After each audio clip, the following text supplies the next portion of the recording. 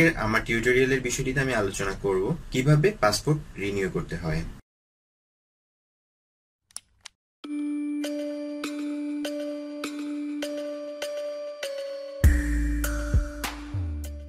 High প্রবাসী ভাইরা, কেমন আছেন আপনারা সবাই?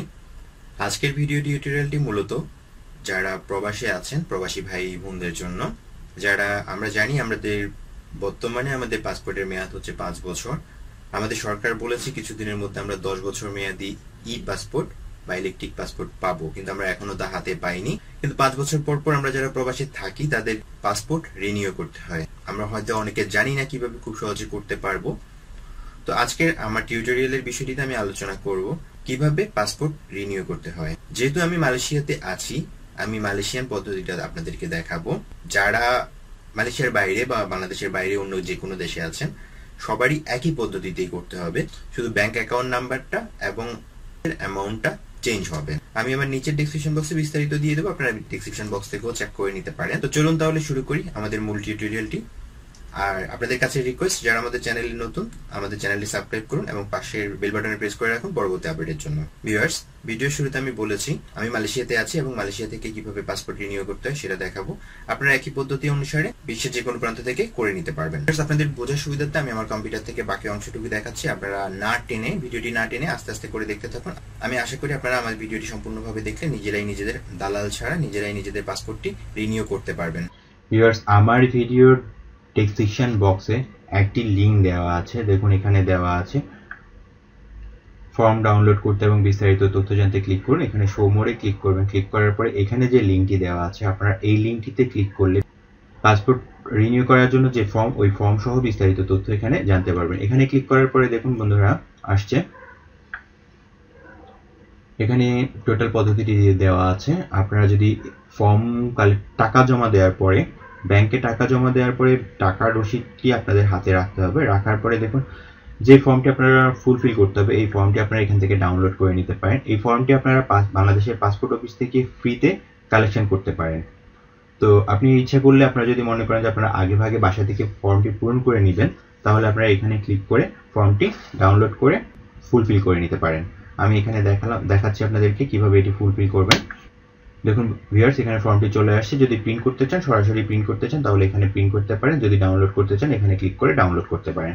ভিউয়ার্স দেখুন, ফর্মটি এখানে চলে আসছে। ফর্মটি চলে আসার পরে প্রথমে যে জিনিসটি লেখা আছে আঞ্চলিক পাসপোর্ট অফিস, আঞ্চলিক পাসপোর্ট অফিসের ঘরে আপনাকে লিখতে হবে বাংলাদেশ পাসপোর্ট অফিসের যে শাখায় আপনি পাসপোর্ট রিনিউ করার জন্য ফর্মটি জমা দিবেন, সেই অফিসের নাম লিখতে হবে। যারা মালয়েশিয়ায় আছেন তাদেরকে এখানে লিখতে হবে। যদি আপনারা কুয়ালালামপুর পাসপোর্ট অফিসে জমা দেন, তাহলে আপনাকে লিখতে হবে কুয়ালালামপুর। আর আপনারা যদি অন্য কোনো দেশ থেকে করে থাকেন, তাহলে ওই যে অফিসে, যে পাসপোর্ট অফিসে জমা দিবেন, তার ওই অফিসের নামটি এখানে লিখতে হবে। বাংলাদেশ থেকে হলে পাসপোর্টের যে জেলা অফিস থেকে পাসপোর্ট জমা দিবেন, সেখানে এটা লিখতে হবে, ওই জেলাটির নাম লিখতে হবে। এরপরে দেখুন পাসপোর্ট বিতরণের প্রকৃতি, সাধারণ হলে সাধারণে টিকমার্ক দিতে হবে, জরুরি হলে জরুরিতে টিকমার্ক দিতে হবে। এরপরে দেখুন আবেদনকারীর নাম বাংলায়। এখানে ভিউয়ার্স, আপনারা আপনাদের পাসপোর্ট, পুরনো যে পাসপোর্ট আছে, ওই পাসপোর্টের অনুযায়ী আপনাদের নামটি বাংলায় লিখবেন সুন্দর করে এখানে। এরপরে দেখুন ইংরেজিতে লিখতে হবে, আপনাদের পাসপোর্ট অনুযায়ী, আপনাদের পুরনো পাসপোর্ট অনুযায়ী ইংরেজিতে আপনি এখানে নাম লিখবেন, সম্পূর্ণ বড় হাতের অক্ষরে লিখবেন।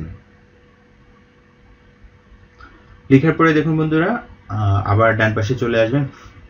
এখানে টাকার আপনি যে ফি প্রদান করেছেন, ওই সংক্রান্ত তথ্যগুলি এখানে লিখতে হবে। যেমন দেখুন, আপনি ফির পরিমাণ কত টাকা আপনি এখানে জমা দিয়েছেন তা লিখতে হবে। যেমন আমি মালয়েশিয়া থেকে জমা দিয়েছি, সেই জন্য আমাকে লিখতে হবে মালয়েশিয়ান রিঙ্গিত। রিঙ্গিতের সংক্ষেপে লিখা হয় RM। RM লিখে 116 রিঙ্গিত আমি জমা দিয়েছি, সেই জন্য আমাকে লিখতে হবে 116 লেখার পরে দেখুন বন্ধুরা, ব্যাংক ও মিশনের নামের ঘরে লিখতে হবে। ব্যাংক ও মিশনের নামের ঘরে লিখতে হবে আপনি যে ব্যাংকে টাকা জমা দিয়েছেন। মালয়েশিয়ায় হলে আপনাকে মে ব্যাংকে টাকা জমা দিতে হবে, এবং বিশ্বের অন্য কোনো দেশ থেকে যদি দেন, তাহলে যে ব্যাংকে আপনি টাকা জমা দিয়েছেন ওই ব্যাংকটির নাম এখানে লিখতে হবে। এরপরে দেখুন শাখা, যে শাখায় জমা দিয়েছেন, ব্যাংকের যে শাখায় জমা দিয়েছেন, সেই শাখাটি এখানে লিখতে হবে। যেমন ধরুন আমি হাটতামাস ব্রাঞ্চ থেকে জমা দিয়েছি, সেখানে আমি লিখলাম মালয়েশিয়ার হাটতামাস লিখলাম। এরপরে দেখুন ব্যাংকের রসিদ নাম্বার, জমা দেওয়ার পরে ব্যাংকের যে রসিদ, ওই রসিদের উপর একটি নাম্বার থাকে, রসিদ নাম্বারটি আপনাকে এখানে লিখতে হবে। এবং তারিখের ঘরে আপনি যেই তারিখে আপনি ব্যাংকে টাকা জমা দিয়েছেন ওই তারিখটি এখানে লিখতে হবে। এরপরে দেখুন গৃহীত পাসপোর্টের তথ্য, আপনার পুরনো পাসপোর্ট নাম্বারটি এখানে লিখতে হবে এবং মেয়াদ উত্তীর্ণ যেদিন আপনার পাসপোর্টটি এক্সপায়ার হয়ে যাবে ওইটি লিখতে হবে। এই দুটি ঘরে আপনি কিছু লিখতে হবে না, ওটা অফিস থেকে লিখে নেবে যদি প্রয়োজন হয়। যদি আপনি পাসপোর্টে কোনো কিছু পরিবর্তন করতে চান, আপনার নতুন পাসপোর্টে যদি আপনি কোনো কিছু পরিবর্তন করতে চান, তাহলে সেই ক্ষেত্রে এই ঘরে আপনার বর্তমান পাসপোর্টের তথ্যটি লিখতে হবে এবং যা পরিবর্তন করতে চান সেই ক্ষেত্রে এখানে আপনাকে পরিবর্তিত সংশোধিত তথ্যটি এখানে লিখতে হবে। এরপর আপনি যেদিন পাসপোর্টটি জমা দিবেন ওই দিনকার তারিখটি এখানে লিখতে হবে এবং এখানে আপনার পুরনো পাসপোর্ট অনুযায়ী স্বাক্ষর দিতে হবে, আপনার সিগনেচারটি দিতে হবে এবং অপ্রাপ্তবয়স্ক হলে আবেদনকারী যিনি আবেদন করবেন বা অভিভাবক ওনাকে স্বাক্ষর করতে হবে। এরপরে দেখুন দ্বিতীয় পেজে চলে আসলাম। দ্বিতীয় পেজে আছে সংযুক্তি সমূহ। আপনি পাসপোর্ট ফর্মের সাথে এই ফর্মটির সাথে যা যা আপনি এক্সট্রা পেপার জমা দিবেন তা এখানে লিখতে হবে। যেমন ধরুন ব্যাংক জমার রসিদ, এখানে আপনি লিখবেন ব্যাংক জমা রসিদ লিখবেন। তারপরে লিখবেন হচ্ছে আপনার পুরনো পাসপোর্টের ফটোকপি। তারপরে লিখবেন আপনি যদি জন্ম নিবন্ধন বা ন্যাশনাল আইডি কার্ডের ফটোকপি দেন তাহলে সেই ক্ষেত্রে ওইটা লিখতে পারেন। আপনি যদি ভিসার ফটোকপি দেন সেই ক্ষেত্রে ওইটাও লিখতে পারেন, বা ভিসার ফটোকপি যদি না থাকে কোনো বৈধ পেপার যদি থাকে তাহলে আপনি ওইটা লিখে দিতে পারেন।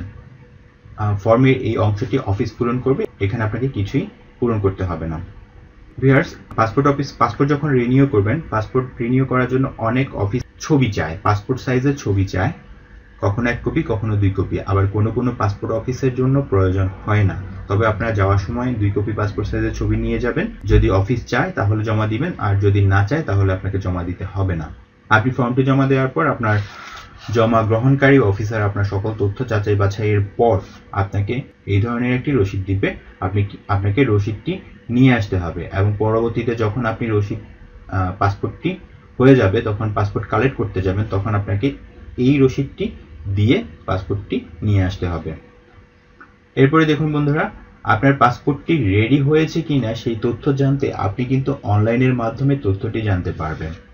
এখন কি করে আপনি তথ্যটি জানবেন সেই ক্ষেত্রে বা অনলাইন লিঙ্কটি আমি এখানে দিয়ে দিলাম। এখানে দেখুন এই লিঙ্কটিতে ক্লিক করলে আপনি আপনার পাসপোর্টটি কি পজিশনে আছে, আবেদনকৃত পাসপোর্টটি কি পজিশনে আছে তা জানতে পারবেন। এখানে ক্লিক করার পরে দেখুন সরাসরি চলে আসলো বাংলাদেশ পাসপোর্ট অফিসের ওয়েব পেজটি।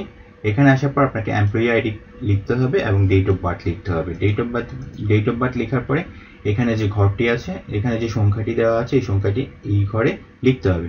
এমপ্লয়ি আইডিটি আপনি কোথায় পাবেন? দেখুন ভিউয়ার্স, আমি আমার এখানে চলে আসলাম। আসার পরে আপনাকে এই যে ফর্মটি দেওয়া হবে, এই ফর্মটির পিছনে এখানে যে নাম্বারটি দেওয়া আছে এটা হচ্ছে এমপ্লয়ি আইডি। আপনাকে এই আইডিটি আপনার অ্যাপ্লিকেশন